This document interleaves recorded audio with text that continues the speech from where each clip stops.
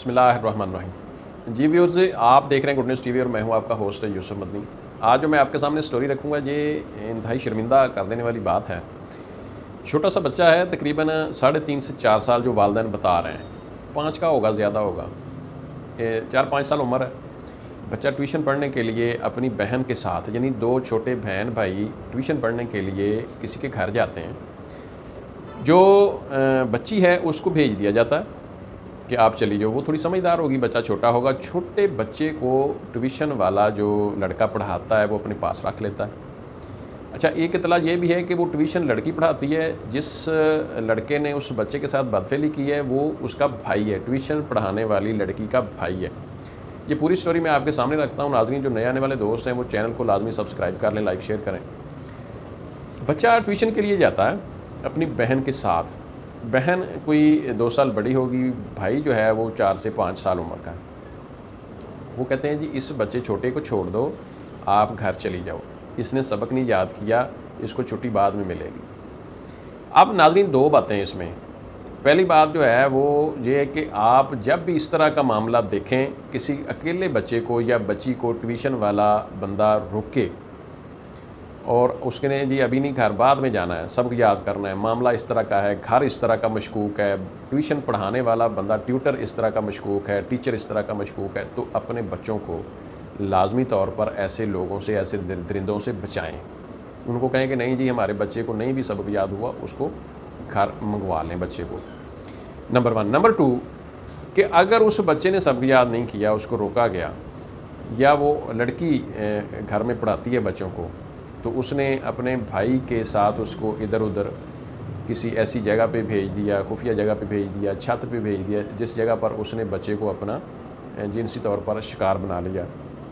ناظرین، یہ والدین کے لیے ایک بہت زیادہ سمجھنے والی بات ہے کہ سب سے پہلے ہم جو والدین ہیں، ہم ذمہ دار ہیں کہ ہم اپنے بچوں کی جو اس دور میں نگہداشت ہے وہ ہم نے کرنی ہے۔ ہم نے اپنے بچوں کو پڑھانا بھی ہے اور ایسے درندوں سے بچانا بھی ہے۔ ہم نے پہلے تو یہ دیکھنا ہے کہ جس گھر میں ہم ٹیوشن کے لیے بچوں کو بھیج رہے ہیں، کیا وہ ہمارے بچوں کے لیے سیف ہے؟ ہم جس گھر میں اپنی چھوٹی بچوں کو صبح سپارے کی تعلیم کے لیے، قرآن پاک کی تعلیم کے لیے، نورانی قاعدے کی تعلیم کے ساتھ بھیج رہے ہیں، کیا وہ گھر ہمارے بچوں کے لیے سیف ہے؟ نمبر 1۔ نمبر 2 یہ دیکھنا ہے کہ اس گھر میں جو لوگ ہیں وہ کس طرح کے ہیں، اس گھر میں جو بچے پڑھانے والے مرد ہے، میل ہے، فیمیل ہے، اس گھر میں کس طرح کے لوگوں کا آنا جانا ہے، اس گھر میں کوئی ایسا مشکوک معاملہ تو نہیں نظر آ رہا۔ یہ ساری باتیں دیکھیں۔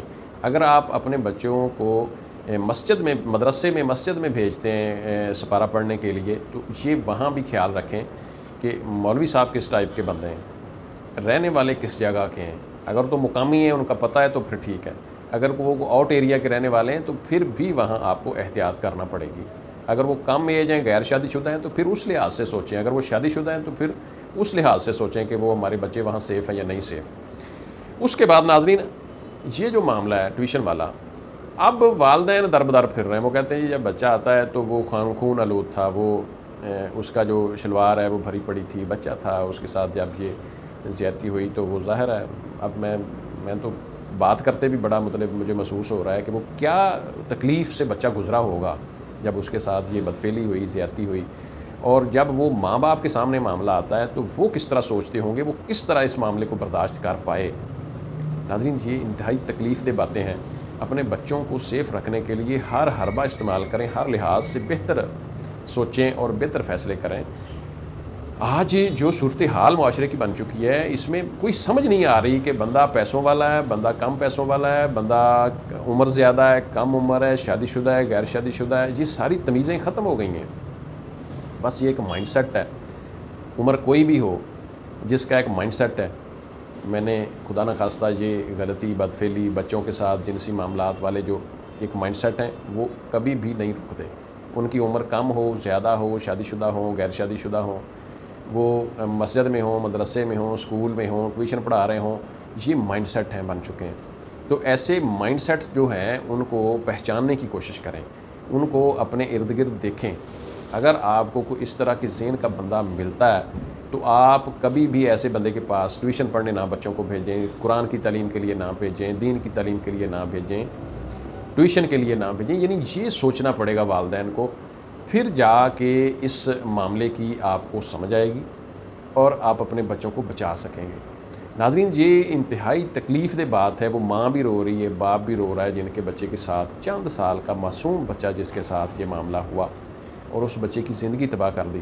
اس بچے کو آئندہ جو بھی محلے میں علاقے میں ملے گا تو اس کو جب بھی یہ بات کوئی یاد دلائے گا تو وہ کیا سوچے گا کہ میرا استاد اس طرح کا تھا، میرے گھر میں یہ ہوا میرے ساتھ، یا میں ٹیوشن پڑھنے گیا میرے ساتھ یہ ہوا، میں مسجد میں گیا میرے ساتھ یہ ہوا. یہ انتہائی شرمندگی والی باتیں. لیکن یہ نوجوان جو ہمارا آج بچے ہیں، کل کو انہوں نے نوجوان ہونا ہے، کل کو انہوں نے بڑے ہونا ہے، یہ ان کے لیے ایک بہت بڑا دھچکا ہے. ان کی آنے والی سوچ کو، ان کے آنے والے کردار کو، ان کے آنے والے مقاصد کو، ان کے آنے والے جذبے کو یہ معاملات ٹھیس پہنچا سکتے ہیں. وہ جو ہمارا قیمتی سرمایہ ہے اس کو سنبھالنے کے لیے ہمیں ایسی جو لوگوں کا لازمی طور پر ان کے اوپر نظر رکھنا پڑے گی. ناظرین، اس لیے آپ اپنے بچوں کو جو بھی تعلیم دلوانا چاہتے ہیں کائنڈلی یہ سوچ کر اساتذہ کے پاس بھیجیں. ٹیوشن والی باجی ہو، کوئی لڑکا ہو، کس طرح کے لوگ ہیں، یہ سارا ذہن میں رکھیں. ناظرین، اپنے بچوں کو بچانے کے لیے لازمی طور پر کوشش کریں، اور نئے آنے والے دوست ہیں ہمارے چینل کو سبسکرائب کر لیں، لائک شیئر کریں. اجازت دیں، اللہ حافظ.